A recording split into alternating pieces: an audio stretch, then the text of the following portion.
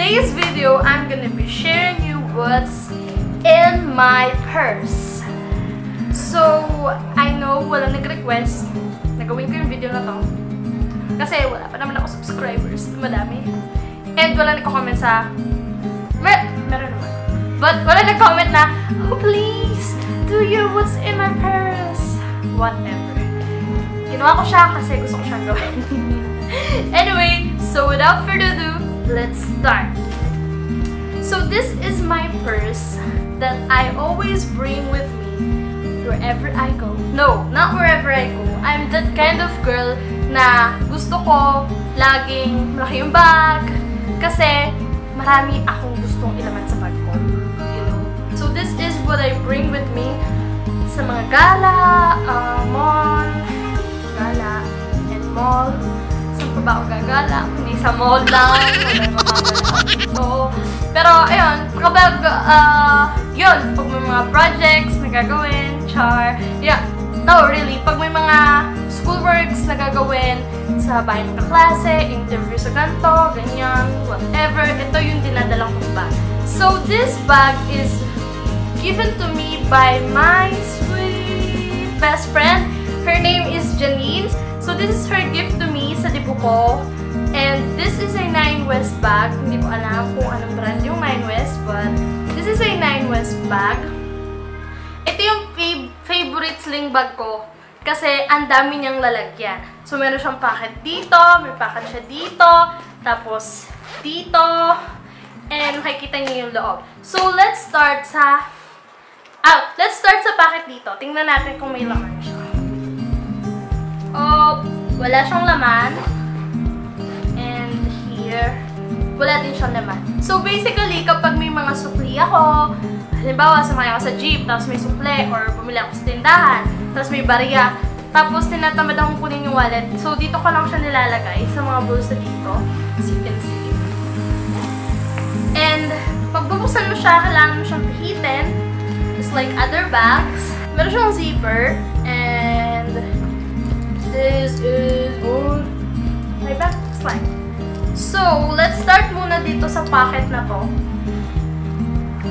May pocket siya pero hindi siya nakasara ngayon. Galing akong school, kumuha ako ng grades. So, ito yung bag kong dala. So, this is... galing akong school kahapon. Okay, hindi ako umalis ngayon. So, this is my phone.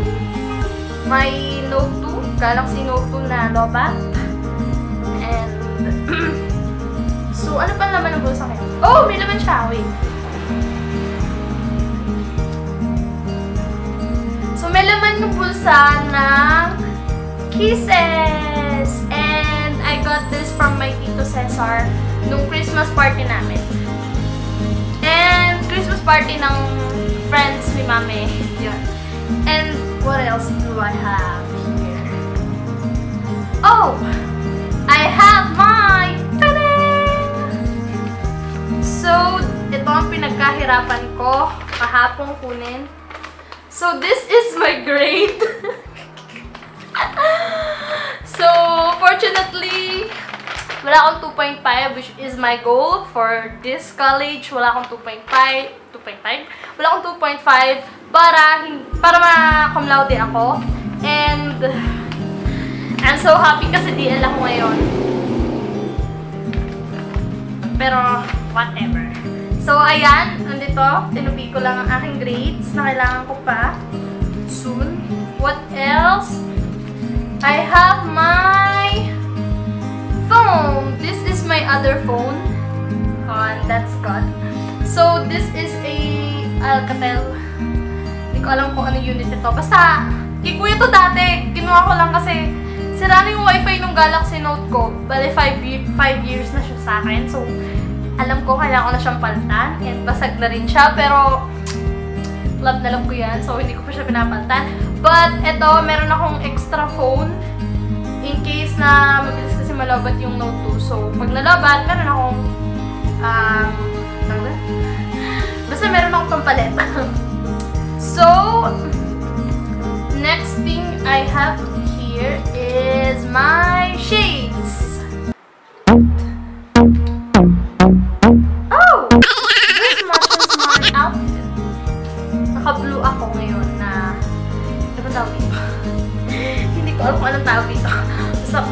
washable-less. Kasi sa bahay lang naman ako. So, ito ang aking shades. Na Ray-Banan lang. Hindi ko alam kung saan ito binili ng aking brother. Kasi, sa kanila to, at nakita ko lang to sa dyan, sa mga cabinet dyan. So, kinuha ko siya, and I always use shades kapag nasa labas, sa sobrang init. And tamad akong magdala ng payong. So, kapag tamad akong magdala ng payong at mainit, nagsishades na lang ako. So, what else do I have here? What is this? Oh! Ito yung cover ng payong ko. Na hindi ko alam kung ganda nito. Bye! So, next thing I have are makeups! I have makeups na nilalagay ko dito sa may package siya ditong dalawa. So, nilalagay ko lang siya ng mga makeup ko. Mascara kapag feeling ko wala ng volume ng mascara ko. Ito yung dala ko, Hyper Curl. And what else? Pangkilay! Hindi pa ako nakakahanap ng pangkilay na maganda. Obviously, hindi ako nabili ng pangkilay kasi tinatamad akong bumili. Tinatamad akong bumili ng makeup unless hindi ko pa ubos yung makeup na yon. So, hindi ko pa siya ubos. So, hindi pa ako nabili ng bagong pangkilay. Pero, itong pangkilay na to at yung mga ginagamit ko dyan na pangkilay, hindi sila long lasting. So, kailangan ko magdala ng pang-reapply. The next thing I have is... Oh, my favorite! This is my favorite lip product. Siguro, isang buwan na. No, magto 2 months. Favorite ko na to. So, this is the Showwheel Velvety Matte Lip Crayon. I've been planning to do a lip swatch video for this. So, mag-ipon muna ako. Bibiling ko lahat yung shades. Sana magawa ko. Bibiling ko lahat yung shades and I will swatch and review this for you kasi hindi ko siya nakikita sa YouTube and I don't know bakit. Hindi ko alam kung bakit hindi siya nire-rave sa YouTube kasi sobrang ganda niya and it's only 125 pesos. Sobrang sulit, sobrang lambot sa labi, not drying at all, so nagre-review na ako. But I've been planning to buy all the shades and review ko and swatch so you guys will know kung gaano kaganda to and you should try this out. So next thing I have is a loose powder. No, nothing. It's not a loose powder. This is a press powder from LA Girl. This is the Pro Face HD. Nabura na yung sulat niya, but this is a matte press powder. Sorry po sa ingay sa labas. I always say sorry. So yeah, I'm in the shade Creamy Natural. Yeah. And the last thing, last thing na ba? No, hindi pa. No. Bus ticket. Nagbus ako sa school. Swerte may bus. And this is my wallet. This is my wallet. So guys, I'm that kind of girl na gusto ko lagi mahaba yung wallet. So kapag bibili ako ng wallet, laging mahaba yung wallet ko. Kasi gusto ko yung pera ko, yung pantay siya. Alam mo yun? Hindi siya gusot-gusot. So gusto ko yung pantay siya. Pero dahil tamad din naman ako magdala ng malaking wallet, tamad ako magdala ng malaking wallet. Hindi ko alam kung bakit. Pero mahilig ako magdala ng malaking bag. Pero hindi ako mahilig magdala ng malaking wallet. So, binigyan ako ng Christmas gift ni Tita Dina. Hi, Tita Dina. Thank you for this. So, binigyan niya ako ng Christmas gift. Honestly, nung una, ayoko siya. Kasi, hindi naman ayoko. Pero, parang, alam, wallet. Tapos, ang liit. Kasi nga, hindi ako sanay sa gantong wallet. Gusto ko yung malalaking wallet. Pero, nung tinesting ko na siya, I mean, nilagay ko na lahat ng mga ano ko dyan, mga churva-churva ko dyan. So, okay na siya sa akin. Naging okay siya sa akin kasi parang isang compact lang, kaya mong dalhin ng ganito lang. Tapos, kasya sa ganitong bag. Sa ganito lang kaliit na bag. Since ito yung favorite bag ko, so yeah. So, ito yung wallet ko. And, wala akong pera ngayon kasi bakasyon pa namin, so wala akong pera dito. Okay. So, these are my coins. It's a coin purse and a wallet at the same time. So, a coin purse is a wallet. But whatever Yan, yung coins ko. Safe na safe, hindi malalaglag. And what do I have here? I have a ringgit from Malaysia. This is from my cousin. 1 ringgit lang. So, dito muna tayo sa part na to. Yeah. So, and I have my prayer envelope that I made it on my own. So, binigyan ko rin yung boyfriend ko nito. Wala, isa lang siyang envelope. Tapos, may mga laman siyang neon papers. It's a prayer envelope. So, obviously, pinuput ko dito yung mga prayers ko na sobrang gusto kong alam mo yun, yung kulang na sinasabi ko lang siya sa isip ko. Gusto ko siyang isulat. So, I always bring this. What else do I have here? I have my old school ID back when I was in first year high school. So, look at that! Look at me! I'm so tubby! Sobrang shock ako ng mukha ko nun. And yeah, nakalagay dyan, just call me Avery, and Avery Joystick or Puss. First year, Star Lily. And this is my school, Lily Rose School, Tanawan City. So yeah, I have my Cebuana card. Cebuana Luwilier.